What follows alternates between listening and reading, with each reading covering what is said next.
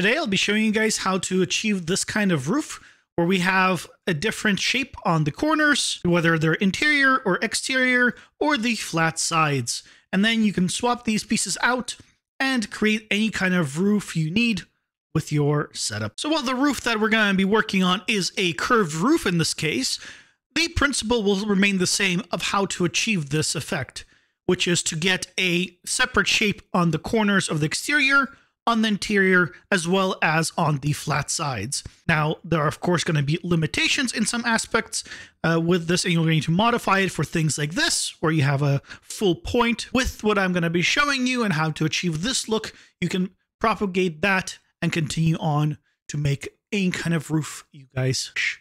So let's get to it. I've gone ahead and modified the shape of our building so that we have an inner corner of every type. So that way we can judge it if it's working correctly. And we have an exterior corner of every single angle, as well as some flat sides and some that are just immediately corner into corner. But this is our current roof and it is not up to standard. So let us go ahead and open up our PCG graph. So to get started, what we're going to do is actually do the exterior corner. So those are the corners on the outside, kind of facing into the building. We're going to do those first. So to do that, what we're going to do is use the walls generations method that we used before to do this. And before we do, I want to give a big shout out to Nizon. They were the ones who showed me this method. Originally, I was going to do a more complicated method, but this one is much simpler. So I've gone ahead and used it and incorporated. So once again, thank you, Nizon, from the Discord. So I'm going to go grab my exterior walls generation right here. I'm going to grab this, and just for convenience, I'll grab this as well, although I'm going to be unhooking it, and I'm just going to duplicate it down below. And then I'm going to take our spline sample, which is our interior spline sample, and I'm just going to plug this in like so. And so now we have this set up. And we set this up in part 1, and all this is taking our wall points and putting it in each direction, as you see here, with the correct offset. So this generates the 4 walls from the original single point. And if this is your first video, this is the wall offsets values that we have. You're just taking our wall size that we've taken and then dividing it by 2 and then inverting it for the X and the Y's depending on which one it is. So first one's positive, negative for X and then Y. We'll go ahead and disconnect all of these. And before we actually do our difference, once we have rotated these points, if I go ahead and sample these, with the samples, you could see that the points are in the middle of each wall. We don't want it to be in the middle. We want to get the point in the corners. Now that these are all rotated and in the correct locations relative to each other, we need to offset them. And we need to offset them half of the X value. Instead of making a new variable here, what I'm going to do is get ourselves a transform points. I'm going to open this up. With it open, I'm going to get wall offset 1, and I'm going to plug it in into wall offset min and offset max. Now looking back at our blueprint graph, if I come here, you can see our wall size divided by 2 is our wall offset 1. So I know this is going to be positive half of the length. If I wanted negative, I would do offset 2. If I want the Y value to be different, I can use wall offset 3 and 4. So these are just good values to use repeatedly. While I call them wall offsets, they're not necessarily just wall offsets. So we're going to be offsetting it by half of the wall in X. And I'm going to take this and I'm going to duplicate it for each one because we want to offset each one of these. This is not an absolute transform. This is a relative transform. So based on the rotations that we have set up here, we can go ahead and move it over along the X. And now with the points offset, you can see it is actually going right into the corners, which is exactly what we want. From here, we need to set up the difference node. So I'll go ahead and plug in the source to be just straight through. I'm going to scoosh it over to the side because we're also going to need 2 merge nodes. So for the first merge node, we're going to take the points from the second and the third. We're going to take them, and that is going to be our difference for the first section and the fourth section. And then for the second merge, we're going to take the points from the first section and the fourth section, and is going to be our difference for the second and third. So now if I just take a sample of, let's say, this one right here, you can see it has now filtered out the points that are just facing in this direction. No other points are in any other direction. If I sample one of the other points, you can see it has sampled all the points facing in this direction. So from here, we need to merge them one more time. So I'll go ahead and grab ourselves another merge node, and we're going to need 2 of them once again. And I'm going to merge the first 2 like so, and we're going to merge the second 2. And the reason we're merging them again is because we're once again going to need a difference node. So I'll grab myself these two difference nodes. I'm going to duplicate them over. And then like before, out goes into source, out goes into source. And they're basically just need to difference out each other. So one removes it from the other. And then once again, like previously, let's merge these points. So that way we have a nice convenient single node setup. Now, if I sample this and merge node, you can see right here, we have the exterior points and there's just the exterior ones. So I'm going to do is just scoosh this over and I'm going to comment all of this to be the exterior roof corner so we know what it is. And now I need to spawn the mesh. So I'm going to grab myself a static mesh spawner. And before I do this, I'm going to need a transform node. So I'll drag out and get ourselves a transform points and plug this in. So for a static mesh spawner, I've gone ahead and created some roof geo. And you can see it right here. So we have an outer corner, just a flat side, and an inner corner. And these are perfectly square. And of course, you can modify yours to be any shape you want. This is just a very basic setup. Of course, you can make it pretty for yourself. And I've also gone ahead and applied a two-sided material for it because I've not designed a reverse for it. You can of course close this up so it's flat on the bottom or create a thickness to it. If we decide to look at it from the bottom,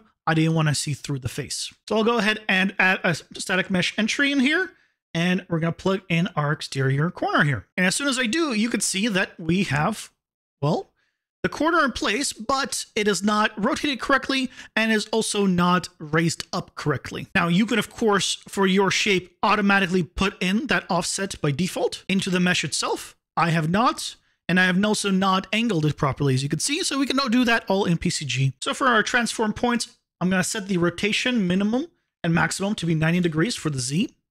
That will get us the proper rotation. And then we need to offset the roof location. So if I right click and get roof offset, this is already a variable that we've created in the past that gets us our offset. And this is basically the 300 units or so that we need to move the roof up to the top. Because our wall height is 300 units. Our roof offset that we created before just sets it to be 300. I'll go ahead and plug this into the minimum and the maximum offsets. And just like that, you can see it is now actually placed in the correct place and it is all rotated correctly. If I select this and I say number of floors is 3, it is also going to move it up because the roof offset that we have created is relative to the amount of floors. So if I go up, see, it moves up with it. And for reference, this is the roof offset node in the blueprint where we take the amount of floors, we multiply it by our height, which is 300, and then we just pipe it into Z. X and Y are the same, so it moves it only up based on the amount of floors. If you guys are enjoying this tutorial, consider hitting the like button below and subscribing if you're new. But let's get back to it. With the exterior roof corners complete, let's do the interior ones.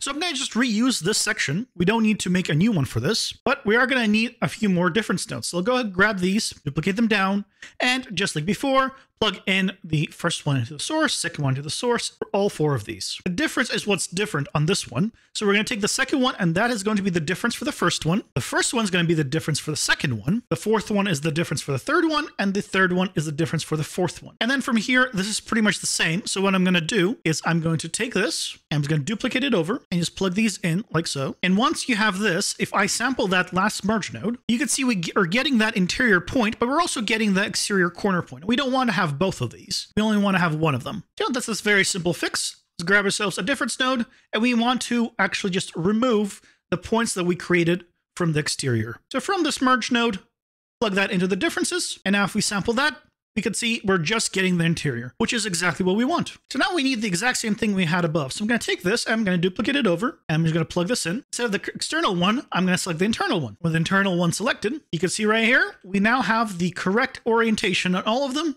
Again, with the same 90-degree offset, but it is now actually showing up in every single angle. And you can see where we only have a corner into a corner, it now blends in quite nicely. And the only thing left to do now is to get the flat, which we now have the correct points for everything else. So as you might imagine, we could take the original points, subtract these points, and we'll get the rest. So what I'm going to do is I'm actually going to reuse the walls that we created in the past, and I'm going to just use those because those are already filtered out for us. With our generated walls, I'm going to take this and I'm going to grab ourselves a transform points. And what we need to do is offset these points because as you recall, we offsetted them by this value. We need to do the same here. So in fact, I'm just going to take this, I'm going to duplicate it here, and we're going to hold control and just reattach it. So now we have the exterior walls offset correctly relative to our roof. And then from here, we need to, of course, remove the rest of this. So I'm gonna grab ourselves a difference node, plug the transform points into the source, and then we need to take both of these and merge them together. So I'll go ahead and grab ourselves a merge node, plug that into the difference, and we need to grab from this merge on the exterior and on the interior and plug those merges into this merge, like so. Now I'll just go ahead and squish this, let's say over here, and add a little bit of a reroute to clean this up just a tad. So there you go. So once this is plugged in like so, we can go ahead and, well, do the same thing as we did here. I'm gonna take this, duplicate it over, plug this in, and just swap out my static mesh spawner for the flat one. And select the flat, and there you go. You could see it is now filled in this roof completely. So now the flat sides are all in right in between all the corner pieces. And if I change the amount of floors to, let's say 4, well, it comes with it. Go as high as we want, and it will always come along with it. And as always, the project files for this are going to be available on my Patreon, where you can join these wonderful people and helping support what I do. It really does mean a lot. Thank you guys so much.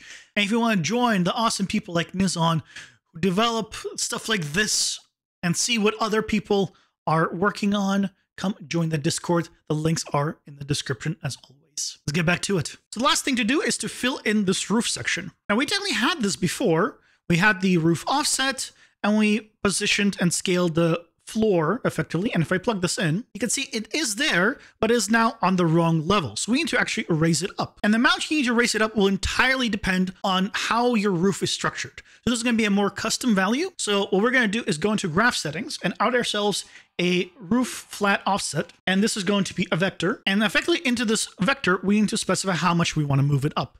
So in my case, I'm going to move it up 310 units, 300 for the wall height, plus a little bit extra because it has some thickness. Of course, depending on your shape, you might want to have it maybe indented, you might want to have it a bit higher.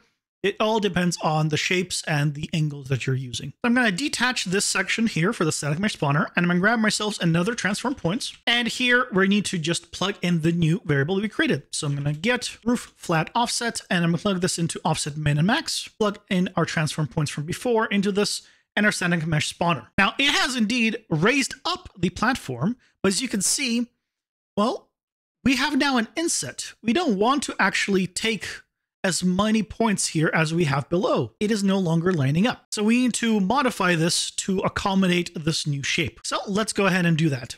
First thing I'm going to do is actually detach this transform points, and I'm going to instead go right into this one where we have the floor offset and the floor scale.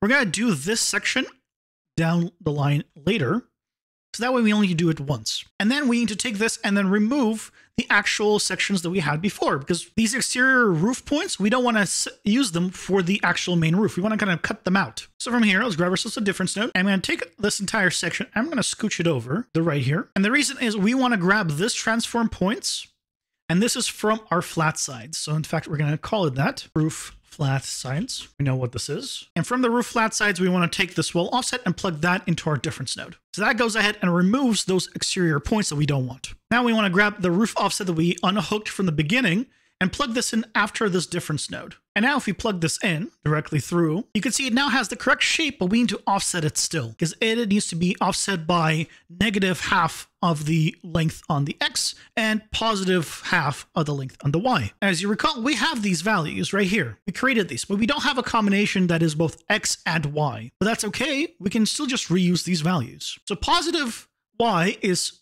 wall offset 3. And -X is wall offset 2. So what I'm going to do is take this, I'm going to squish it over, and I'm going to grab ourselves another transform points right in between these, open it up so we can get access to our offsets. And I'm going to get wall offset 2 and get wall offset 3. And if you drag out of one of them, you can search for add. We want to add these two together, and we want to plug that into our offset min and offset max. And then go ahead and collapse it. And just like that, you can see it is now in the correct location. Now, I don't want this material here. In my case, I just want to replace everything with this basic two-sided material. So I'll go ahead and select the static mesh spawner, and I'll replace this one with another version of it that just has the correct material applied. And now, as you can see, we now have the correct roof. As you see here, it is a little bit inset. And if you don't want it to be inset quite as much, you can, of course, go into your graph and modify the roof flat offset to be anything you want. For example, if I make it a little bit higher, you can see it goes up a little bit. If I move it down, it could go down. So play around with this. It'll entirely depend on how high you have your roof yourself, how deep you want to fit in, what it's designed for you. And now playing around with the different offsets and the differences, you can go ahead and customize this to kind of your heart's content to get the points that you want. And now that your building is more or less complete, check out this video right here where I can show you how to bake it down to a static mesh or a instance blueprint and remove the PCG aspect from it so you can move it anywhere in the world.